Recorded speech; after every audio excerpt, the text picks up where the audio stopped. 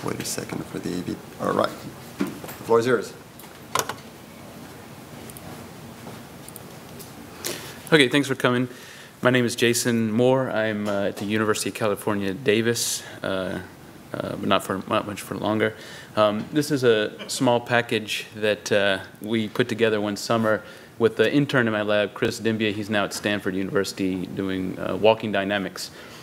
But I'm a dynamicist, biomechanics, and control engineer, and we often need to know what the inertia parameters of humans are.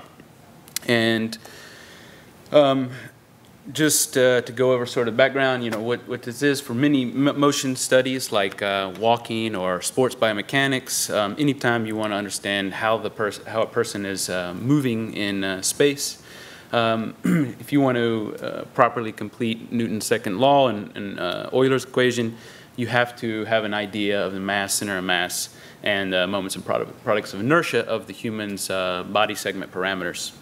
And typically, the human is, for a lot of cases, treating the human body segments as rigid bodies is acceptably accurate for many studies.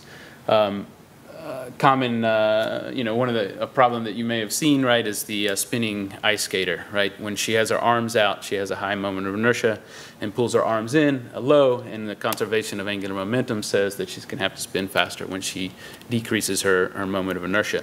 So, but what is her moment of inertia? That's the question that you would really want to know. You can guess at it, but there's lots of different methods that estimate this.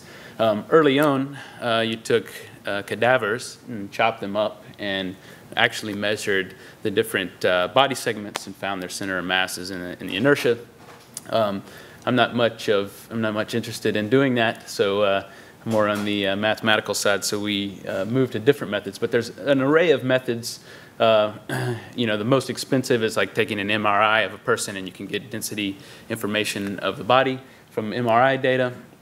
And there's various techniques that have higher accuracy and higher expense. But the last one here, geometrical estimation, is sort of about just making some estimates on what types of geometry a typical human is, having density information from previous sets of MRI data or cadaver measurements.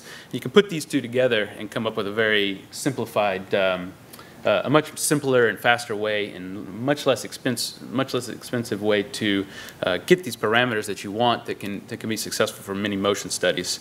So this a fellow named Fred Yeadon in his dissertation in 1989 and 90, he had these 4 papers, and the second one, the simulation of aerial movement, 2, a mathematical inertia model of the human body, describes a simple model like this that he used for gymnastic studies and how people did flips and somersaults.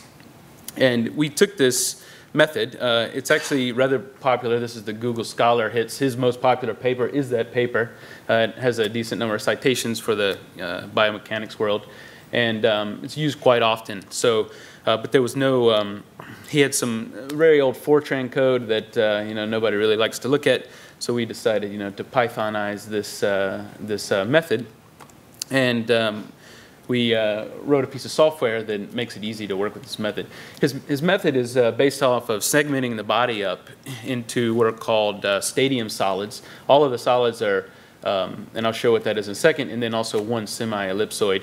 And if you chop the body up in this and sort of assume that the body can be made up of very simple geometric structures like a stadium solid, then there's an analytical solution for the inertia, mass, and center of mass of a solid of this nature. So on the left is the 2D stadium, you know, geometric figure. If you take 2 of those stadiums, stack them on top of each other, and loft them together, you get a structure that can map to various human body segments very well. You can make a cylinder out of it. You can make different size sort of tapered stadium shapes. And it turns out that if you do this, you can get a reasonable estimate of the inertial properties of a human. And this is me takes 95 measurements. Once you get it down pat, you can do it in 30 minutes for each subject. So with these studies, you want to get the real, the real parameters for whatever subject you have doing your studies. And so we can get these 95 measurements relatively easy. And also the model, you can separate, have many joint angles, but the sort of default joint angles for Yeadon's model is at the elbows, shoulders, a couple in the torso, the hips, and the knees. And they're all defined with these rotational vectors as shown. So we have a Python package that sort of implements this model. We have some classes based in, well, to start off with, we have inertia module that just deals with basic inertia things like parallel axis theorem. And then we have a solid module that deals with the basic stadium shape and all the associated inertia properties for a single stadium. And then we have segments that are made up of multiple solids. And then finally, the top level module there, human.py, sort of has the meta information for the collection of segments that make up a whole human model. And finally, we have two interfaces, a Yui and a GUI, and I'll demo those. It's just based on NumPy, and we use PyYAML to parse input files that have all the measurements. And optionally, if you have MayaVi, we can give you a nice 3D GUI toolkit, and then we use a few extras there that are common for development and testing and such. So to start off, I'll show you a little demo of the API. Let me just restart that. So the main object you ever really deal with is just a human. You import human, and human is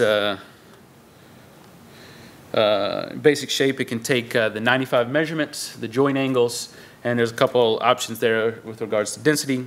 If you provide these this information, we typically create a text file to contain all the 95 measurements, and so you can keep track of those well instead of just working straight in the command line prompt. And you can load that. So we've created the human just by loading that text file, and then you start to look at the properties. Right? The human has a mass, he has a center of mass, inertia, and this is the inertia tensor for the whole body about sort of the origin point that is at the hip. And you can check out too that these are all the joint angles that would put the person in a general configuration that you might want if you want to put them into the ice skater position to get the inertia. And you can visualize that by calling draw, right? And we've got this sort of Yeadon man. This is using MayaVi. You can take a look. He's just in the default position. And then we can set joint angles, and we'll see that now we've the A1, A2 flexion is the left elbow, I believe. And we can take a look now to make sure that we've actually live demos, make sure we've actually bent his elbow, and that's not going to happen. How do I cancel that? Control M dot. I'm just sorry, do you want to restart or That's restart?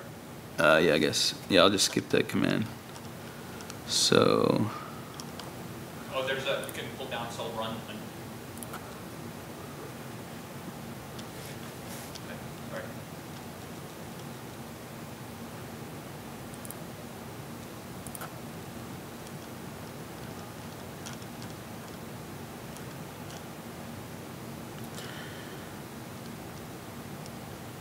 okay, so trust me, we bent the elbow. I'll show you a visualization later.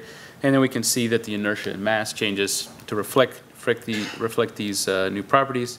We can also look at individual segments and get their masses and inertia, etc. And there's some methods there too. Say if you just want the inertia properties from the hip up, you can select all those segments and it'll give you those properties. So that's sort of the basic API. We also have a little Yui, just a text-based Yui that you can use to interact with the API. Just so default, it loads a person, and I can print the joint angles And I can print the properties, which is h, right? And it gives me the mass, moment of inertia, etc. So you can use the program like this, and you can set the joint angles and draw the human, etc. So, and then finally, if you just run the software, it'll bring, if you have MayaVi installed, it'll bring up a nice little Yui window, and we've got our person here, and and then you got sliders and such that you can interact and make him, put him into some kind of configuration that you may be interested in, him or her, I guess. And I don't know, maybe this is the latest diving board thing. But anyways, you can set your person in various configurations, and I think my screen size, but down here it live updates the inertia tensor and the center of mass and stuff, so you can get all that information. You can load different files, etc., to bring in different people, and so this gives you an interactive way to sort of put the person into some kind of configuration. So I got too many windows open there. So that's all. It's a simple little program to help you get these inertial parameters of a person very rapidly and for reasonable accuracy. The source code's online. We've got full, nice documentation, screencast. We've got a little paper we're working on too to submit soon about it, and the source code for the presentation's online. Thank you.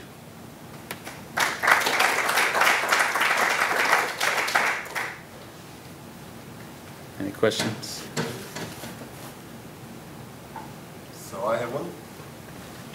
Do people do this kind of work by segmenting pictures, or I mean, can you avoid the manual part of taking the measurements? Yeah, absolutely. There are techniques of Can you avoid the manual measurements that it takes us 30 minutes per person to do by using some automated technique like taking a photograph or something? Absolutely. There are photogrammetry techniques and various things to take multiple photos of a person or 3D scans and try to pull that geometry. So that would be a fine thing to have the ability to do. Thanks. And it's MayaVi, which means magician in Sanskrit. Oh, yeah? No, wait for that. Cool. All right. Any other questions?